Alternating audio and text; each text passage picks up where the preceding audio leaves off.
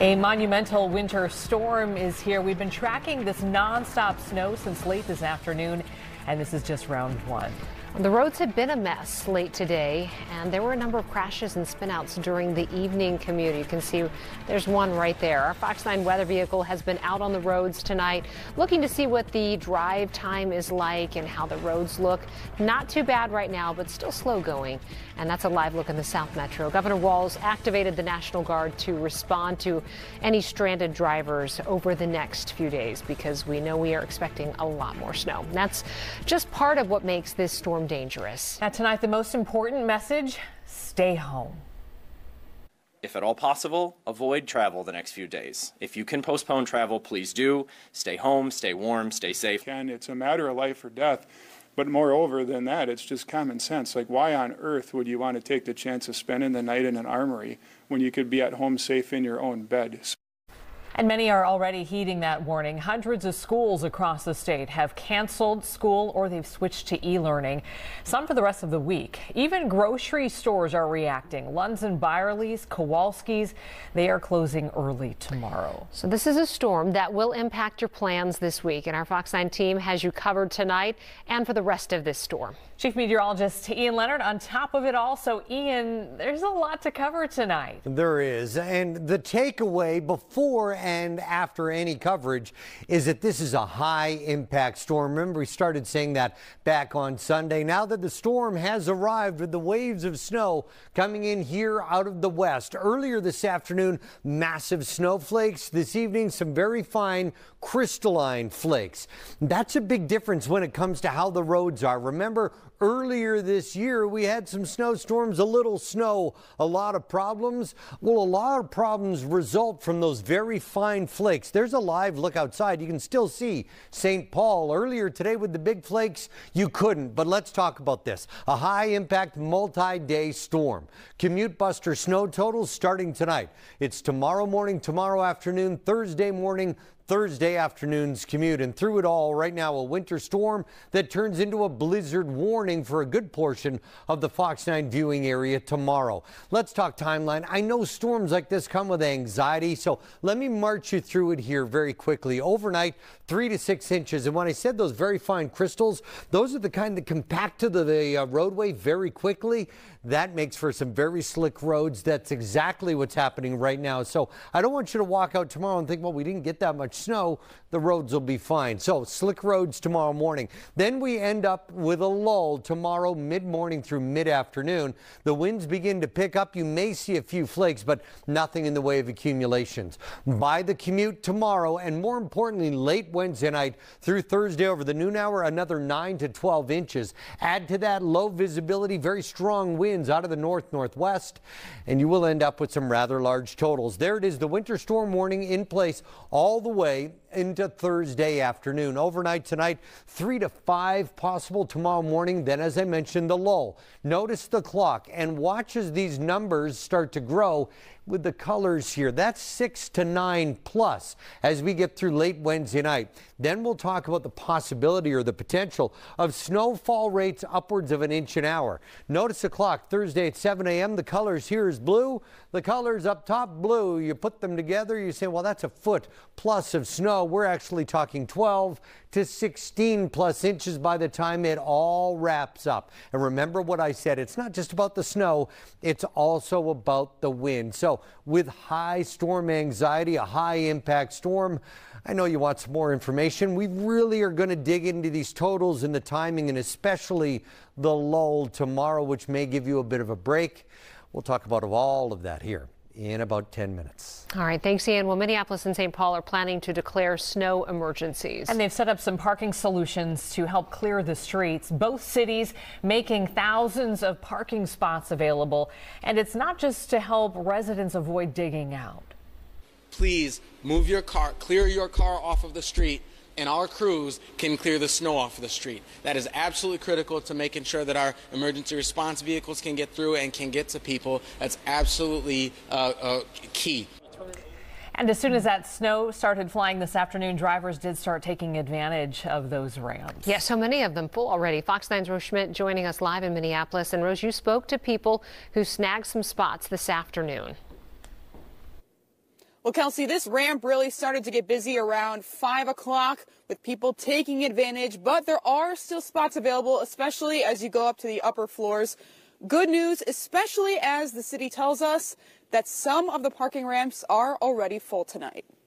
As the snow is coming down, the gates are going up, providing a way to get cars off uptown streets. Extremely grateful. If they would do this every time it snowed, I would do this every single time we had a snow emergency. Marie Hansen is planning to learn the bus system this week, her preferred mode of transportation in this neighborhood not known for its clear streets. I do not want to come back and dig my car out of 2 feet of snow. I have easy street parking, but that's disgusting. I'm not doing it. So I just got stuck a lot. Digging it out was, a bear and a half.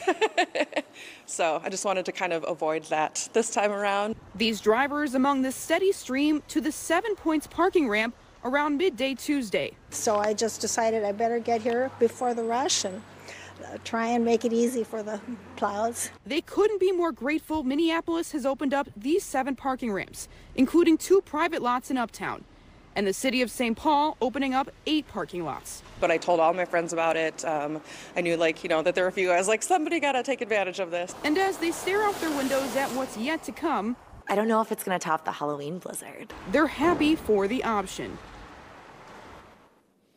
One of those drivers tells us she's a teacher and she will be e-learning this week. Another saying she works at a restaurant and she thinks that her workplace will be closed. So both of them plan on staying home this week, heeding that advice from officials. Reporting live in Uptown, Rose Schmidt, Fox 9. Yeah, such a smart solution. Well, most of us have been through plenty of snowstorms. You probably know about things like, keeping a snow kit in your car and clearing the fire hydrants in your yard. But here are a few tips that maybe you haven't heard of. Even if you're staying inside your home, make sure to shovel outside your door and that pathway to your door so that you can get in and out in an emergency or first responders can get in. Clear out all the vents outside your home once the storm passes. And if you do end up getting stranded in your car, put a brightly colored cloth in your window so that somebody knows you're inside. I think one of the big things we have to take away is that emergency response to your residence or your building is going to be greatly affected. We could see response times increase by almost 4 times what they would be on a normal emergency response. And again, we can't reiterate this enough. If at all possible, officials do want you to avoid traveling. If your plans do involve flying, though, in and out of the airport, you probably know that it's been a scramble in the last few hours just to beat this storm. Airlines preparing it right now. Babs Santos is live at MSP, and you spoke to people who are putting their Plan B into action because some flights have already been canceled or delayed, Babs.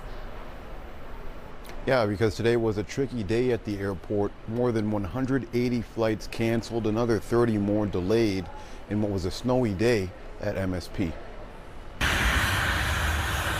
The storm is coming, so we're stuck here, I think. Mother Nature had unlucky travelers at MSP Airport doing all that they could to get out of town on Tuesday. Grace Phillips and Lee Mao were trying to get to Tulsa. But after their 7 a.m. Southwest Airlines flight was canceled, they had no idea when they might make it to Oklahoma. A lot already canceled for tomorrow. If we don't get out tonight, then we probably will be Thursday or Friday. That's why even after their flight was canceled, the two came to the airport anyway to try to find another way out of town. If we don't get out today, we're stuck here tomorrow. Tomorrow it will be even worse, I think. Not far away, Becky Lean had the same thought. Luckily, her Thursday flight wasn't canceled, but she decided to change it anyway, hoping to get out of town before Mother Nature comes in. There was no charge or fee to switch it because of weather conditions. Lean is trying to get to Los Angeles aboard Delta. After seeing the forecast this week, she moved her Thursday flight up to Tuesday. I'm sure there will be a lot of delays, cancellations, and we couldn't risk it. And really all of the airlines are feeling some of this pressure today, several of them actually offering travel waivers to passengers tonight. Live at MSP Airport, Babs Santos, Fox 9. All right, thanks, Babs. We'll be keeping an eye on the airport over the next couple of days. Now, while most of us are scrambling to get things in place, like parking our cars, others are just going outside to have some fun in it. Yeah, Fox 9's Corin Hoggard live at Boom Island Park in Minneapolis. And Corin, you did find some folks today who are getting outside while they can. Yeah, they were trying to cram in some fun before the worst of the snowfall shows up, but they are taking it seriously as well. We did see a lot of people out cross-country skiing over at Theo Wirth Park, and that was just as the flakes started falling at about 3 p.m. A few of them told us they're hopeful the big snowfall will actually keep those trails open for several more weeks. It'll be a lot, but as hardy Minnesotans will enjoy it. And they do a great job out here of keeping the trails intact. Mike Westerhouse went skiing with his kids today, but he knew he'd have to make some adjustments for remote schooling for at least the next couple of days. The city of Minneapolis crews tried to get ahead of the worst of the snowfall also. They were hitting the roads this afternoon for a little plowing and a lot of salt spreading. We also saw a few folks headed to North End Hardware in search of shovels or ice melt. That source says business picked up over the last couple days, and they're staying open through the storm to make sure people have the tools they need. They're also expecting a run of snowblower repair needs. Right now, they don't have any in line so they can get to your snowblower, but they're expecting by Thursday they'll be backed up on snowmobile repairs. So better get that in soon before it gets worse. Live in Northeast Minneapolis, Corin Hoggard, Fox 9. All right, thank you, Corin.